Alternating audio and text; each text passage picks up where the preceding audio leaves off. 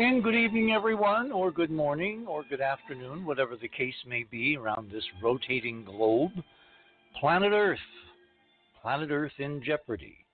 There's a major conference at the UN this coming week as part of the overall activities. There's a major session on the climate change, global warming. I'm going to touch on that a little later in the show. Before we get to my remarkably intriguing subject tonight with an old friend, Rick Spence, Dr. Richard Spence, who does research in the most interesting things. You know, I find out new things about Rick all the time, and tonight's conversation is definitely one of them because I have been an avid devotee of the myth and history and lore of Jack Parsons for many, many, many years. And that will become kind of clear as we go through the morning. I want to start with a couple of items. Remember what the drill is. You go to theothersideofmidnight.com. You click on tonight's very, very obvious Jack Parsons banner.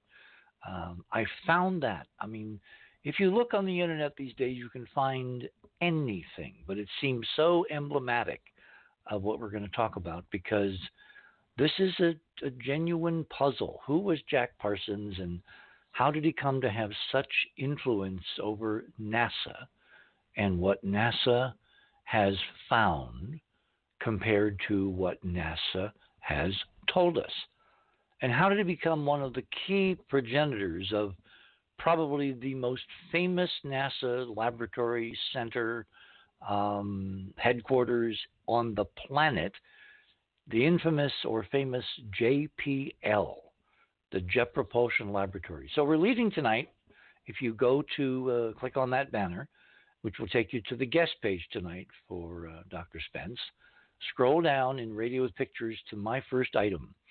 Here is a story coming out of a JPL mission to the planet Mars, which is sitting on Mars tonight on the plains of Elysium, sending back data, twittering back data, if I may use that term. And one of the things that's come out, because there's a major European science conference going on right now, is there's mysterious magnetic pulses that have been discovered by the InSight lander sitting there in Elysium, but they're not all the time. Now, Mars, if you haven't been following this story, Mars is, I'm thinking of the Elton John line, but yeah, besides not being the place to currently raise your kids, Mars is very, very weird. It does not have what's called a magnetosphere. Van Allen radiation belts, trapped radiation, like the Earth captures the protons and electrons streaming from the sun in the so-called solar wind. Why does Mars not have a series of Van Allen belts? Because Mars does not have a regular dipole magnetic field.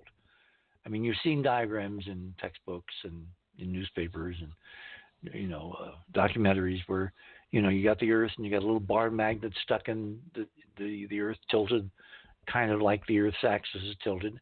And there's a north and there's a south, and then you got field lines going around it.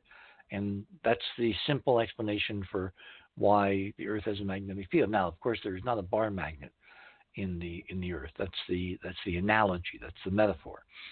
There are a system of very complicated swirlings in the liquid outer core of the Earth, the metallic iron nickel outer core, and those in the model create the magnetic fields of all planets.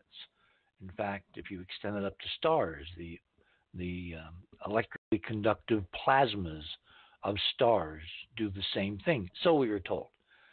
You get to Mars. Mars is, half the size of the Earth, but Mars does not have a global magnetic field. Now, the mainstream explanation for this is that Mars did have a field, and because it's a smaller planet and it cooled more rapidly than the Earth, and it no longer has a liquid outer core, or basically really any radioactive heating from the core to keep that outer, fluid metallic mass liquid. There are no slosh currents, there are no vortices, there is no generated magnetic field because of the spin of the planet, and therefore there's no global planetary magnetic field. Now, many years ago, one of the NASA spacecraft, I should back up and say we've never landed, NASA, has never landed, or any nation has ever landed a magnetometer to measure magnetic fields on the surface of the planet. We've had a number of landers, going back to Viking. We've had rovers, Spirit, Curiosity, Odyssey, and the Russians have had, landers, and they've had no rovers yet, but nothing carrying a magnetometer until the InSight, the JPL InSight mission, because this is the mission that's, it doesn't really carry any instrumentation except for a seismometer detecting or looking for Mars quakes, a heat flow probe, which has had all kinds of mechanical problems. They can't get the darn thing to burrow like it's supposed to in the surface to give us heat flux readings from beneath the surface of the planet, a couple meters down. But it also carries this very unique instrument for the first time in space history, a magnetometer. So they just published a paper.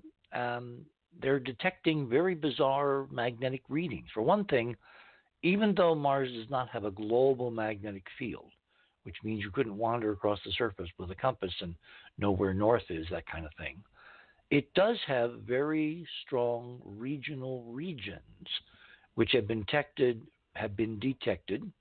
say your words, Hoagland, have been detected from orbit to possess magnetic fields of their own. So think of Mars as covered by a series of bubbles of magnetic field strengths with their respective norths and souths. And there's all kinds of ideas for why that is and what happened to the global field back when the field died, with the planet dying, with the core, freezing up, heat going away and all that. But two things have come out of InSight. One is the local field is like 20 times stronger there on the plains of Elysium than was calculated based on measurements by orbiting spacecraft, a couple hundred miles up as they whipped around the planet. That's the first thing. Very, very strong local magnetic field. The second thing is that every night on Mars, at about midnight, regular as clockwork, the monster field of the surface begins to vibrate, begins to sing, begins to resonate and pulsate with very long period pulses that NASA and the guys at JPL who are monitoring these instruments are completely baffled by.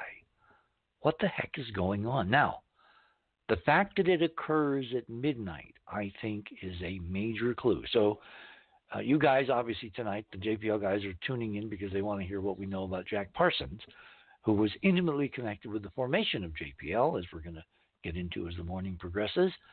So you're also going to hear right now what I think is going on with this weird magnetic thingy. I think it's due to the hyperdimensional torsion field interaction of the sun with Mars, because we see a very similar weird ringing of the magnetic field of Saturn. Now, normally when fields pulse, based on NASA's data over the last 30, 40, 50 years, it's because the field, the dipole, the little mythical bar magnet buried in the center of the planet, is tilted with respect to the axis of rotation. So as the planet rotates, this tilted field kind of interacts with the field of the sun, and you get a blip, blip, blip, blip. My magnetometer imitation there. But Saturn's field is straight up and down. Of all the planets that NASA's measured, the Saturn field is weirdly, really, really weirdly, for this model I talked about, how planetary fields are supposed to be generated, it's aligned within tenths of a degree with the rotational axis of Saturn. So when the Voyagers went by and Cassini went into orbit, one of the weird things they found in the Voyager missions, which both carried magnetometers flying by in the 80s, Saturn, many, many, many tens of thousands of miles away, one of the things they noticed is that there was this periodic wiggle in the magnetic field, this blip, this tremor in the force. But it didn't seem to have a cause because the field of Saturn is so aligned with the spin axis, there's no difference. So what's causing this periodic blip, blip, blip every 10 hours and something? That's the rotation rate of Saturn. Now we fast forward the film to a planet and a mission measuring that planet, Mars, and the InSight mission on the surface, for the first time sitting on the surface, a magnetometer, and regular as clockwork, at midnight, blip, blip, blip. So what's going on? I mean, you don't have a tilted field. You got a whole bunch of magnetic bubbles all over the surface, but there's nothing that makes one stand. What is causing this periodic modulation of a magnetic field and a magnetic electromagnetic emission, very, very low frequency, because of that field relative to the sun? Because, of course, if it's midnight on Mars, that means the sun is 180 degrees away on the day side of the planet, 140 million miles out there, because that's how far away Mars orbits the sun. Mystery. Wow. I also suspect that because we know, you and I talking to each other tonight, that Mars once was a cradle of an extraordinary series of ancient civilizations, and based on conversations we've had earlier on the InSight mission and some of the orbital photography taken by MRO, the Mars Reconnaissance Orbiter, looking down on the plains of Elysium where InSight is sitting, I have told you before, and I will say it again, that InSight is sitting in the middle of an ancient buried Martian city. And we'd see more of it, but the dust and the dirt and the winds and the seasonal sandstorms and all that have blown a lot of stuff around. So we're not going to see anything from this mission, but maybe, just maybe, what InSight is detecting at midnight, every night on Mars, is the interaction of something in this ancient buried Martian city with the dipole field of the sun and the solar wind. That's the marker, lonely, echoing through space and time, a magnetic signature left over from a distant epoch of a civilization long gone. Think about that. And you guys at JPL who are listening, you can now kind of crank that into your models and see what comes out. In fact, you might even want to tell us someday. Okay, moving on. Item number 2. It's happening again. Remember the big flurry last fall of 2018, October, November? The first interstellar object, Oumuamua, a messenger from a distant time, which is how NASA described the translation of the term Oumuamua from the Hawaiian. And our old friend Keith Laney, well, he's not that old, member of our imaging team, he went to the Hawaiian dictionary and found that Oumuamua doesn't mean messenger from afar. It actually means, scout of a war party, which, of course, is very interesting if you're paranoid and you're NASA and you're thinking that they're out there and maybe they're coming here and all that. Well, we've got another one. In August of this year, so you want to click on item number 2 in my radio with pictures. In August of this year, just a few weeks ago, an amateur astronomer in the Ukraine. Now, this is intriguing. You've seen all the news stories about the Ukraine, the interactions of Ukraine with the current president, Donald Trump, and all. I mean, that soap opera is raging very nicely, thank you. Well, on August 30th, this Ukrainian amateur astronomer, Gennady Borisov, really spotted a strange comet at the distant outer edges of the solar system, somewhere, I think, around Saturn, Jupiter, somewhere out there, coming in from the direction of Gemini, the constellation of Gemini. Now, what makes this different, and its technical name is C/2019Q4, we're going to call him Borisov because that's the discoverer and that's the protocol. Unlike Oumuamua, which was labeled asteroid, comet, depending on which Thursday you're talking about it, because they couldn't detect any emissions, any gas cloud, any coma, any residue coming off this object. So it appeared to be a rock. Problem is, it turned out to be a very bizarre rock, rotating every 7 or 8 hours and modulating a light curve reflected from the sun so dramatically that eventually the model, again, this thing was only seen as a point of light, even in the biggest telescopes. But eventually the model was that Oumuamua was this long, pencil-shaped object tumbling end over end, which caused no end to speculations about what it was. And, oh yeah, as it rounded the sun, because we didn't see it back in October of last year. We, meaning the NASA telescope on the top of Mauna Kea that was looking, it didn't see it coming in. It saw it going out, meaning it had already plummeted down about 90 degrees to the plane of the solar system from the constellation of Lyra. We've talked about Lyra with Chris Knowles quite a bit. And it was on its way out, leaving as fast as it came in, never to return, because it was the first of what are called hyperbolic objects that are not tethered by gravity to the sun. They make one turn around the sun, or they make a slight left-hand or right-hand turn. Their trajectory is bent, but they're moving so fast that they literally can never be claimed by the sun, captured by its gravity, because they're interstellar interlopers. And it took decades and decades and decades. These guys had been proposed by astronomers for a very long time. Be on the lookout for, but Oumuamua was the first one that they found. And then just a few months later, like almost not quite a year, we've got a second one now.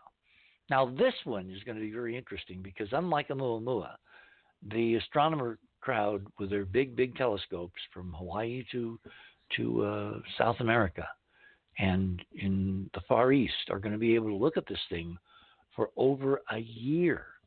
And it's emitting a cloud of gas and dust, so they'll be able to get measurements of compositions and changes in emission strength as it comes closer to the sun.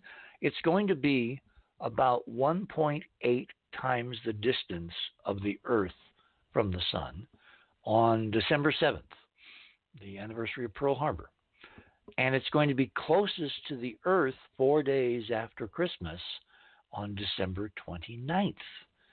And it's going to be visible in a small telescope, will not be naked eye object, unless, of course, it really is going to surprise us. But what is so cool, so amazing, based on its trajectory, there is no doubt this thing is coming to us from the stars, from somewhere way, way out there in the galaxy.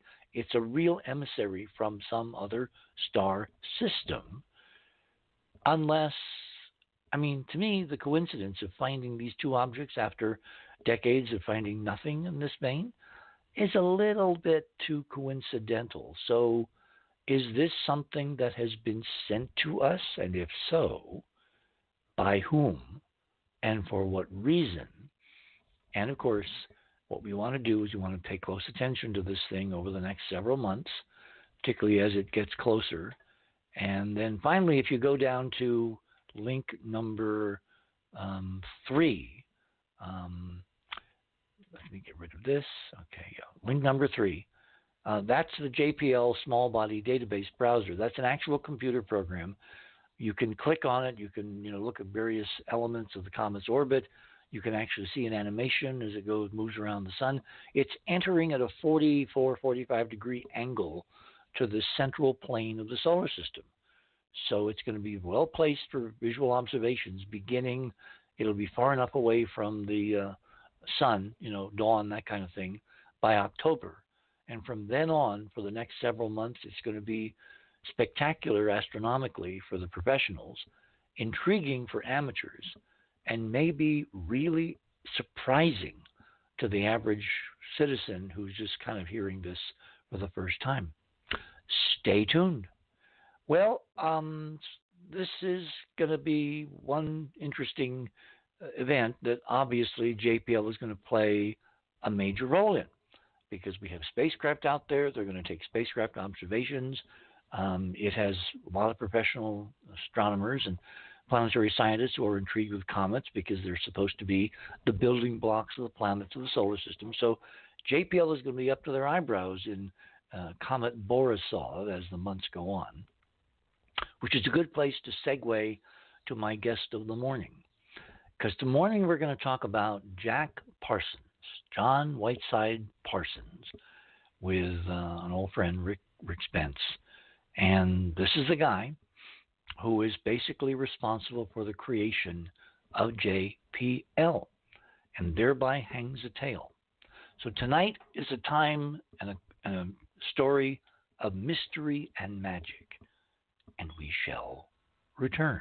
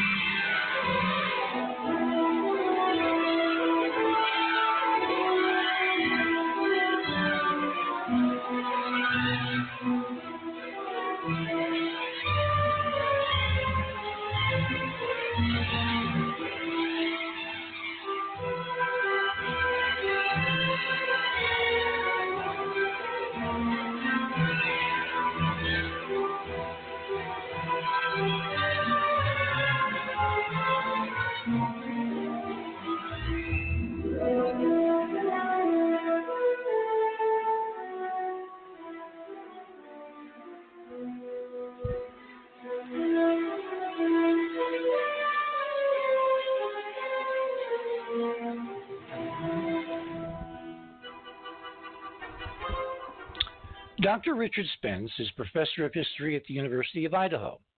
His interests include Russian and military history, along with espionage, occultism, and anti-Semitism. And I think we're going to cover all of that tonight in one show.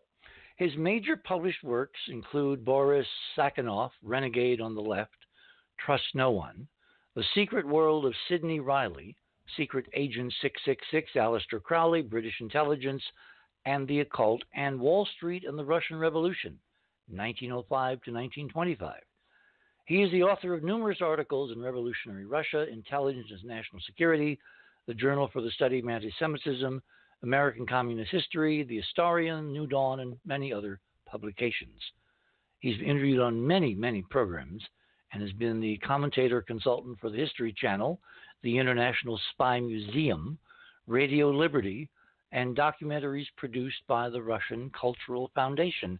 And he is the kind of resident historian of the Other Side of Midnight. Rick, welcome back to the Other Side. Great to be on, Richard. Well, where should we dive in? Because I wanted to give some background on the extraordinary importance of this facility called JPL, which permeates the last 50, 60 years of the American space program.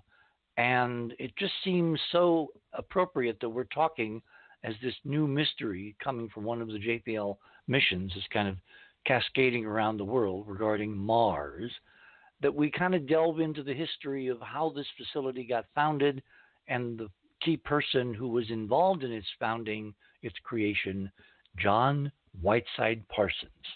So where should we begin? Well, I don't know. Maybe we could begin with a little detail that Jack Parsons, or John Whiteside Parsons, wasn't actually John Whiteside Parsons. Oh, that's a good place. He was actually, his real name that he was born under was Marvel Whiteside Parsons. Oh, his poor parents. Well, but see, he's named after his dad, who was also Marvel. Oh, and by the way, his dad later goes in, has a career in the U.S. Army, and at one point he is Captain Marvel Parsons. So. Oh, you're kidding. No, I am not kidding. You cannot make these things up. Well, you can, but they're good if you don't. Yeah, so he's born in Pasadena, California, as Marvel Whiteside Parsons. The Whiteside comes from his mother's family. His mother's family were sort of Pasadena royalty. So, I mean, Pasadena, I think, is still a nice place to live today. But if you go back to 1914, when Parsons is born, go back to the early 20th century, back when, L.A. was much smaller than it is now, and all those little towns like Pasadena and others are not so little towns were actually separate towns. Pasadena was, in some ways, kind of one of the first affluent Los Angeles suburbs. I'm not sure that they would like that term, but it was a town all on its own. But it was noted for being somebody called it the West Coast Newport, and what they were comparing it to was Newport, Rhode Island, which was the kind of gathering place of the East Coast. Yeah, Pasadena is nestled there. It's nestled under the San Gabriel Mountains. Yeah, which when the weather's clear is beautiful. That's one of those things that I think a lot of people, I don't think the smog is as bad as it used to be, but it's still one of those things that I can remember my grandmother telling me about this, who lived in L.A. and around Pasadena, not in 1914, but in the 20s and 30s, is the first time she saw it.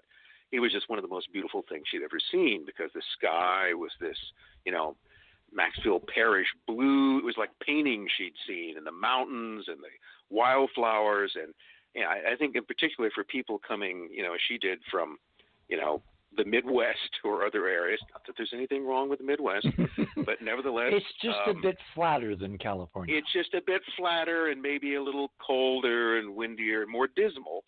But she was really, I think, blown away by that. And I think a lot of people were. And it's something I think later on that, not just with air pollution, but with the whole build up the area, that really sort of gets lost is the kind of sheer sort of Mediterranean physical beauty that Southern California and that area had at that time. So he's born into what was then a wealthy family. His mother's family was wealthy. His father, Marvel Parsons, was from Massachusetts. And his first appearance in California was about a year earlier, about 1913. He came out, he's another one of these Easterners who came west and saw the whole LA basin in its early glory. He was a car salesman. So, and somehow I think his family was also, the Parsons were fairly prominent back east, but he married, I think, Adeline Whiteside, but they were only married very briefly. Basically, she got pregnant, gave birth to the child. It was named after his father. And then the parents split up, and that was the end of the family. Parsons never knew his father. He only met him maybe twice, maybe three times later on as an adult. So remember, his father disappeared from his life when he was still a baby, and Parsons will not see him again until about 1937, 38. I tell you what, we're at the bottom of the hour. Hold Sure. it there. Good place to tease. This is going to be a night of mystery and magic, and maybe, well, including magicians. You're on the other side of midnight. My name is Richard C. Hoagland. We shall return.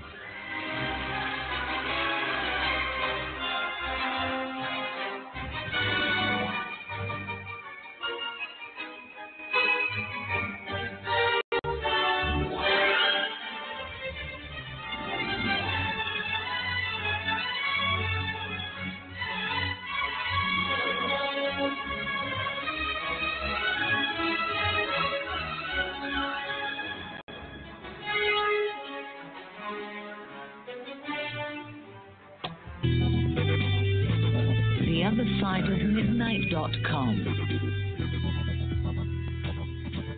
Tune in to listen to Richard C. Hoagland and his fascinating guests.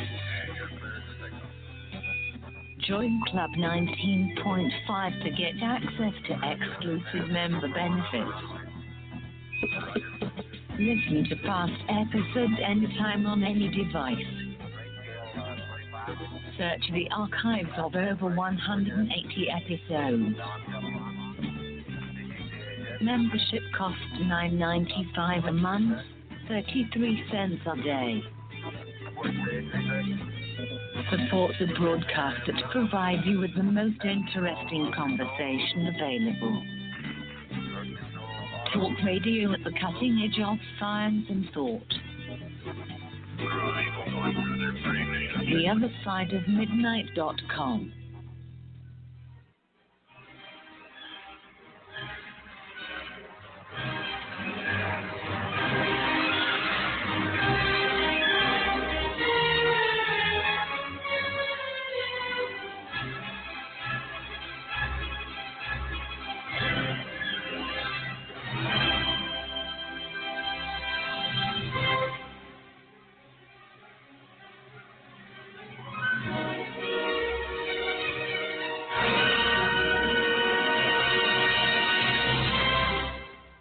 And welcome back, everyone, to The Other Side of Midnight for this Sunday night, the 29th of September.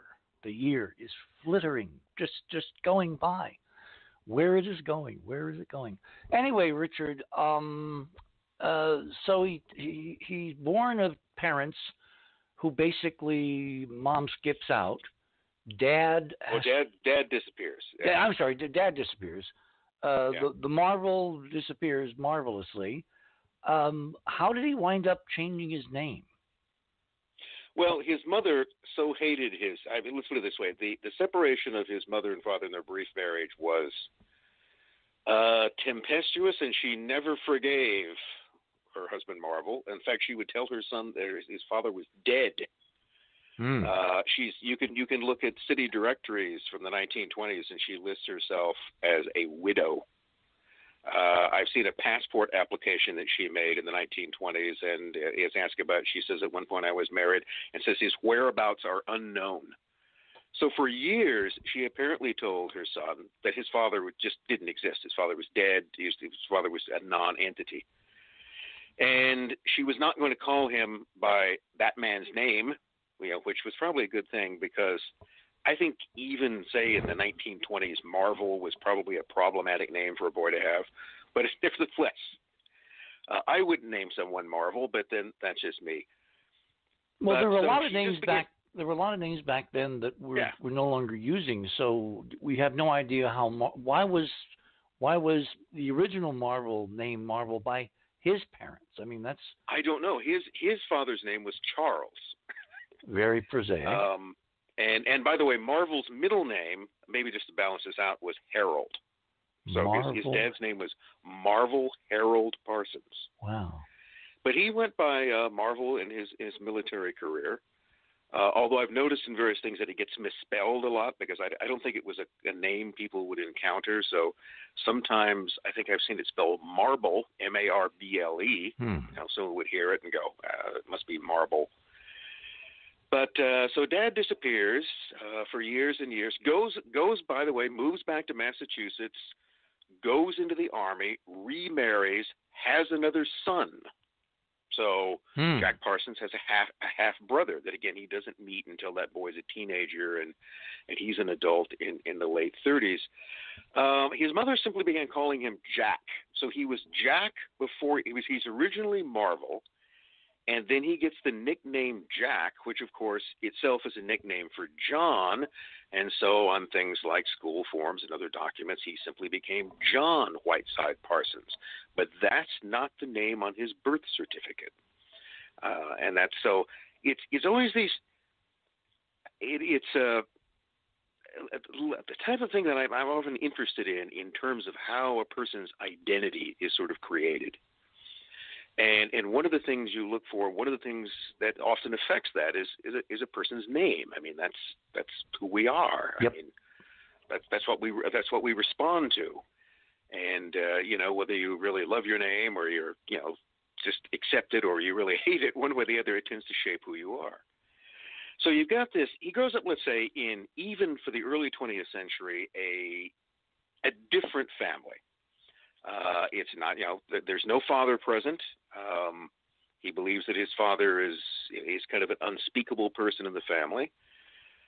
Also, his mother divorced his father, which was uncommon for the time as well. If anybody's under, I mean, apparently what happened between them, there's nothing too mysterious about that. He cheated on her, and she really didn't like that. So some people can accept that sort of thing. Apparently, Madeline Whiteside could not.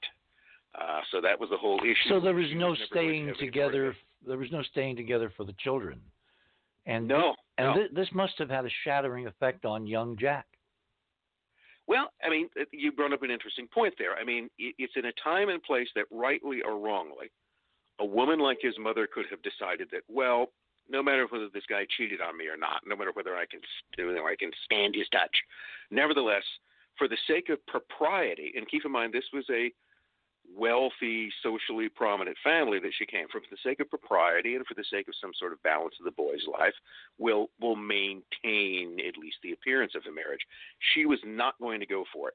Did they live on Orange Avenue there in Pasadena? Yeah. Of course. I mean, folks, yes. For those who've never been to Pasadena, and I, of course, went there a lot because I used to go to JPL a lot, Pasadena is this rich, royal, upper crust town with a avenue of royalty, Orange Avenue, which has more mansions per block, although they're not arranged in block. You've got these beautiful, stately houses with lawns and manicures and topiary and gates and fences, and it's just driving along is just a marvelous experience. And back in those days, all that glamour was surrounded by orange groves.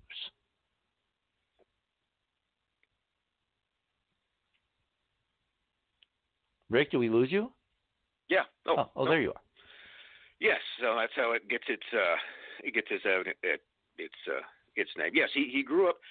As a child, he grows up in relative affluence. His grandfather is still quite wealthy. All that's going to change, though, in 1929. Oh yeah. Because I think his grandfather is dead by then, and then he and his mother lose almost all of their money. And they have to move out of the very large house they were in, rent it out to strangers, and they move into the carriage house in back. Basically, they move into what had been the servants' quarters. Now, keep in mind that a carriage house in those days was as big as a modern middle-class suburban, bungalow. It's not tiny. No. And no. You don't want to give the impression that they're reduced to some sort of Oliver Twist Dickensian poverty. But it's a big come down. I mean, if you're used to being wealthy, well, how wealthy was he as a child? Here's another thing that's sort of weird about his childhood. He's an only child. He has no siblings. His mother never remarries. They're fairly isolated. Apparently, she was kind of picky about who she would let him play with or associate with. So he is the kind of quintessential lonely boy. He's essentially surrounded by his mother, his grandparents, I think a couple of aunts, has little contact with other children, especially male children. The servants they have in the household are English, and therefore, apparently spending a good deal of his time speaking to the servants, he actually picks up this kind of British accent in Pasadena. So then Mom takes this kid who's, when I say is not well socialized, is, indulged, somewhat overweight as a child, is, never really been involved in rough or tumble play. And the other thing is that his grandfather apparently every day would give him $20. And in those days, $20 that's a lot of money. It's like almost probably $1,000 today. It's at least it's like giving $100, if not more. I mean, $20. If you keep in mind that the average here's a comparison, the average hourly wage in this period was about 60 to 70 cents an hour, and this kid gets $20 a day. And he would carry it to school. Well, what do you think is going to happen to this kid who's socially awkward, slightly chubby? He becomes very, very, very popular. Well, not exactly. He's going to walk into a nest of wolverines who will take that money away from him and beat him up. Well, that's not a good outcome. Not a good outcome, but he's going to walk into the the tangled bank, the tooth and claw jungle of the American educational system. And kids are, I think many of us can remember it. It's vividly. They're little animals. Yes, okay? yes. And if they sense someone is different, if they smell blood in the water, weakness, whatever it is, they will go after them. Not all of them. Remember that? The other ones will stand around it. Yeah. Remember that famous book in the 60s, The Lord of the Flies? Yes. So he does not have a happy childhood at school. So his mom at one point decides that she's going to take him out. She's going to take him out of school where he's just being bullied incessantly. And she sends him for a while to a military school in San Diego. Can't remember the name of the military school, but it was regarded as the West Point of the West. Mm-hmm. And he gets kicked out of there pretty quickly. He doesn't get along with anybody there either, and that's where he begins to take an early interest in explosives, or at least in fireworks, where he blows up the toilets. So, I don't know if anybody remembers that, flushing cherry bombs down toilets. That's not a good thing to do to the It used to system. be a big deal at MIT, I remember distantly. Well, that gets him kicked out. And that's kind of a turning point in his early life, because it was later described that when he then comes back into school after that, I think this was probably around that awkward middle school period, and he comes back into high school, he has a kind of newfound confidence, basically from getting kicked out of military school. It was one of but the other thing about it is it's sort of an early manifestation, I think, of Parsons' contrarian nature, because what we're talking about here is one of the reasons we're, spending time talking about his childhood is because, remember, it's always true that the child is the father to the man. All right? You want to understand, at least to some degree, why an adult behaves the way they do. You would best look at their early experience. And here we've already noticed that there are a very unusual thing about Parsons' upbringing. It is not typical. He is not the typical American boy. He does not behave in the typical American boy way. He is, and in a way that being kicked out of military school was something that he just decided that he was going to do. He also, when he was bullied in school, there was an older boy that befriended him. He was 2 years older, a guy named Ed Foreman, who's probably going to be his closest friend for the rest of his life. And in fact, one of his chief collaborators at Caltech and JPL. And Ed Foreman met, and basically it was just an older kid that came in and stopped other kids from beating him up.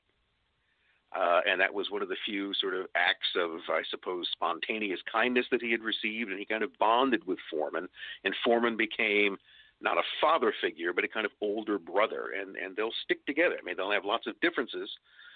Foreman and Parsons are very different people. Foreman is much more... Let me ask a question at this point, because it seems to me that as a mama's boy, as part of Pasadena elite, with money to burn, literally, him being bullied, being the victim, is so antithetical to the idea of that class of people thinking they're better than anybody else and using his money to basically buy friends, to buy influence, to buy whatever he wanted. I mean, he had an unlimited supply of money. How come he was bullied and a victim? Was this the product of his being a, quote, mama's boy? Well, you brought up that term, which that's exactly what it was. Many people described him as that he was kept very, I suppose he was tied very closely with his mother's apron strings. He was, think of it this way. She didn't have, in the context, she didn't have a husband. Her older parents were dying. He was, there was a huge amount of her attention. In some ways, a huge amount of this woman's energy is directed on her sole child. And she is she is to his detriment. To his detriment. And it was one of those things, the reason another person with that amount of money and with a different approach or personality, could have turned that situation to his advantage. He might have had his schoolmates, instead of bullying him and beating him up and taking his money, he might have had them on his payroll. Well, I'm thinking, as Parsons, you're talking, I'm thinking of John and Jackie Kennedy. And, John Kennedy didn't leave, he was murdered, but John was a real problem, and Jackie's answer was to send him west to a dude ranch to do hard labor under a foreman who became a kind of a surrogate older brother, and that turned John Jr. into this really interesting three-dimensional guy. Ultimately founded George Magazine and looked at politics, and in other words, completely different way of handling the mama's boy problem. I think early on, Parsons was just, either due to, we'll blame everything on his mother, however Freudian that becomes, but he was socially inept. All right. It's a different, one person can walk into a situation and they can turn it to their advantage. Someone else will walk into that situation and they just don't know what to do. And my impression is that when he was faced with, first, for a kid who isn't used to being around other children, for someone who isn't used to being, well, in some ways, isn't really used to dealing with aggression. So he was so sheltered that he was kind of shell-shocked when he was thrown into, I guess you're talking public school. Yeah. I can relate to that to a degree. I was an only child for like the first 10 years of my life till my sister came along and ruined everything. But nevertheless, no, I'm kidding. But hopefully but she's not listening tonight. I did have other playmates and so on. Again, for the audience, all of this is crucially important as we get into what Parsons is now known for and his extraordinary influence, I will maintain, on the history of NASA and our exploration of what's really out there. It's one of the things that I encountered actually from a distant cousin at a family reunion. I can vividly remember this. I don't know how old I was, 5, 6. My sort of first experience with unprovoked aggression is that I was basically introduced to this kid, and he just walked up and decked me. Well, that's an intro. Just hit me square in the chin and knocked me down, and no one had ever done that before. And I can just remember thinking, what happened? What is this? And so my first tendency wasn't to sort of jump up and hit him back, but it was just to sit there and try to figure out what's going on. Why did he do that? Why did he hit me? And I eventually learned, and Jack Parsons eventually learned, but that was one of those things that was a difficult lesson for him. He did, other than having, Ed Foreman comes along and sort of becomes an older brother. And then there is, he didn't get sent to a dude ranch, but remember his family lost its money. In the crash. He then had to, in the crash, and then he had to go to work basically right out. I think he graduates from high school around 31, and he goes to work in order to support his grandmother and his mother, who only had some residual income. He goes to work for an explosives company, for the Hercules Powder Company. And here's another one of these things that's interesting about Jack Parsons, of connected to the JPL, someone who is an inventor, an engineer. He has no regular college education. He holds no degrees. Never got a degree in anything. So he briefly attended Pasadena City College. He took some chemistry classes in the early 30s at Stanford, but he had to drop out because he couldn't afford to go. That's when he was working in the Bay Area for Hercules Powder. But one of the things that he learned, he'd had, probably since those days of blowing up toilets at the military school, he had an interest in explosives. So the thing about Parsons, really, if you want to think about what sort of scientific or professional niche he fits in, he's basically a chemist. That's what he's interested in. He's interested in chemistry, and especially he's interested in explosive substances. So he gets a job with Hercules, and at Hercules, he's working 12 to 16-hour days. But one of the things that he's learning about are explosive compounds and how you handle them and how you mix them. And there's one, can't remember the guy's name, but there was an older worker that he was placed under. Because remember, this is an explosives firm. You know, this is one of those jobs that you have to do things right or you're dead. Yeah. And probably everybody else in the building is. So he was put under the wing of an older worker who basically said, look, kid, this is how you're going to keep yourself alive, and this is how you're going to make money for the company, and this is what this substance is, and this is what this stuff does, and this is what happens when you mix these together, and this is something you never, ever want to do, and this is something you should always be careful about. So he became an apprentice to a guy who took him under his wing. Right, but Parsons learns this, and then he begins to experiment with things. Once he begins... The thing about Parsons, remember, is that he's not someone who learns these things at school. You know, and I'm saying this from the standpoint who's a professional educator, a professor of history. You know, I spent my life in and around schools. I teach people in schools, and schools are very useful. On the other hand, there are some people for which, in a way, schools are almost unnecessary. They're almost a kind of... I'm not even sure that Parsons would have functioned that well in an academic environment, because it would have meant that he would have to take orders from people that he might not take orders from. Parsons was perfectly willing to subordinate himself to people, but it had to be that person. You know, it had to be someone like, I don't know, Aleister Crowley. You know, he had to choose his masters. He didn't want his masters imposed on him. Parsons is an example, basically, of just a natural-born genius, someone who had the intellect to be able to assimilate a great deal of information quickly, but not just assimilate the information, but then begin to organize that in new ways. Yes, it's sometimes said that one of the things that, you know, separates genius from, I suppose, less or ordinary or mundane intelligence is that a genius sees things that aren't there. He sees things that aren't there and sets out to create them. They see beyond what it is that they have learned, and they begin to assemble things. And so working for this, you know, essentially an explosive chemical company, opened the door to, it gave him the practical tools and knowledge about, you know, what fulminate of mercury is, and why you should never drop it on the floor. You know, no, bad move. Yes, you know, nitroglycerin, you know, what happens when it's leaking out of the dynamite. Okay. So those are all the, but then the rest of his career is really, I mean, this is the basis of where he'll eventually come up with his great discovery, which is solid fuel rocket engines. Yep. And then the other thing that he's fascinated, both he and Ed Foreman are big sci-fi fans.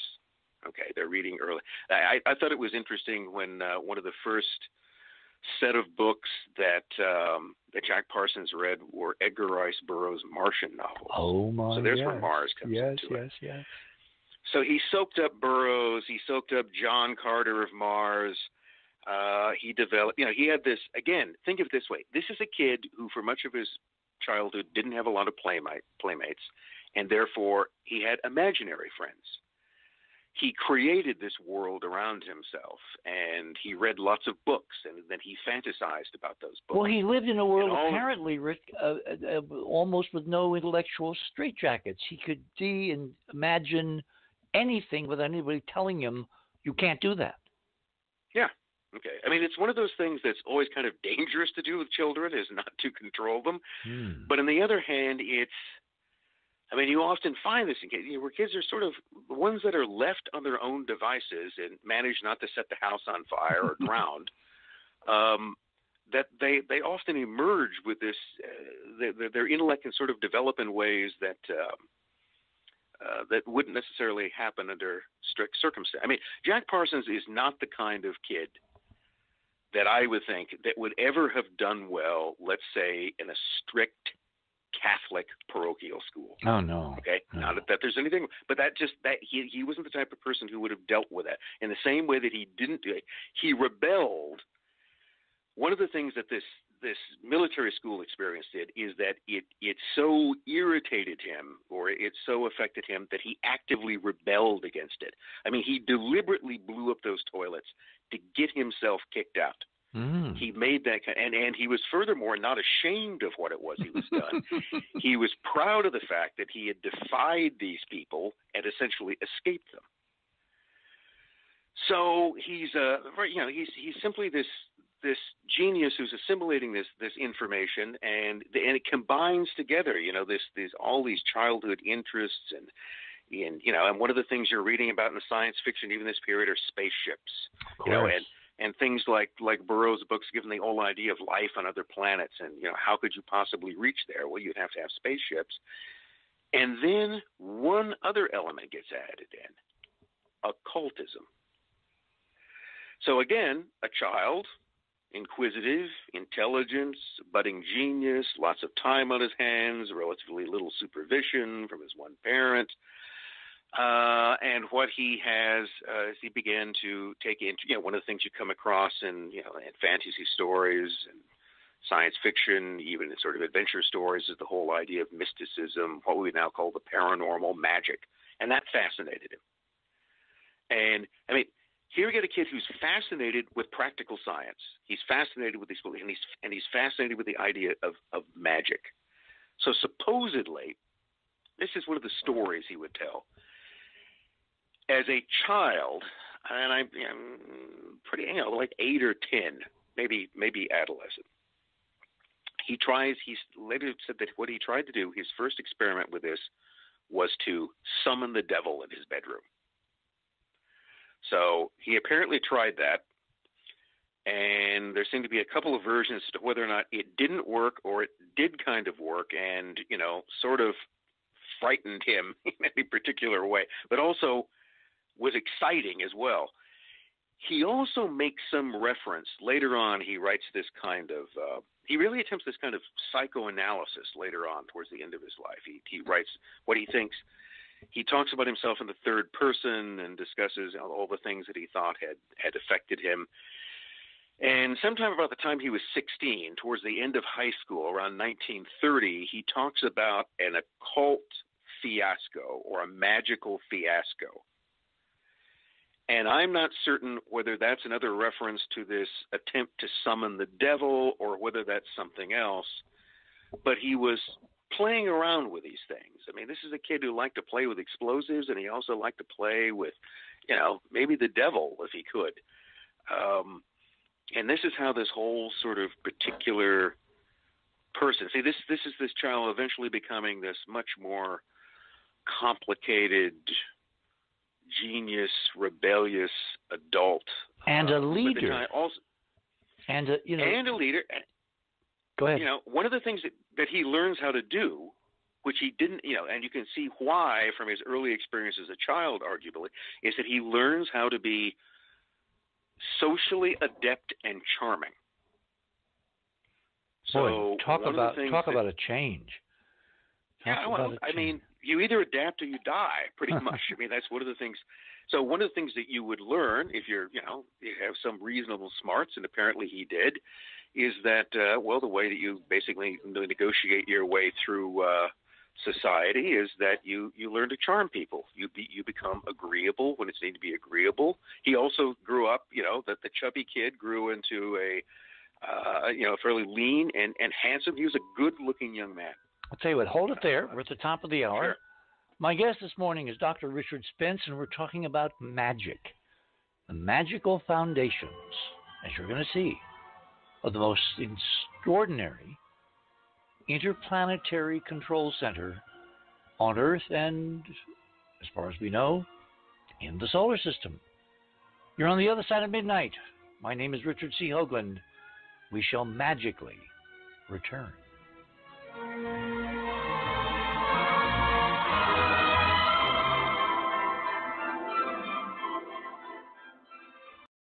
Thanks for listening to this exciting first hour. Now, the second and third hour of the show is available to Club 19.5 members only. Please support the show by subscribing to Club 19.5 and join our very interesting community. To do that, please visit the website, theothersideofmidnight.com, and click on the Join Club 19.5 link in the left-hand column. As a Club 19.5 member, you'll gain access to the rest of this show and all previous 350-plus shows that we have done. Now, recent Club 19.5 member archive recording have the commercials removed, and the sound quality has been enhanced. You'll also receive a dedicated private podcast feed that contains these enhanced show recordings. And you'll be able to download the MP3 files directly from the archive if you prefer. As a Club 19.5 member, you'll also be the first to preview our new videos and reports. We'll be adding exclusive new features to Club 19.5 as we go forward, and boy, have we got some amazing things to tell you about in the coming weeks. So please support the show and don't miss all the exciting new things we have planned. I want to thank all our Club 19.5 members because without your guys' support, this show would not be on the air. Please help us continue growing the show by subscribing to Club 19.5 today. And when I say we really need you, we really need you. Over and out.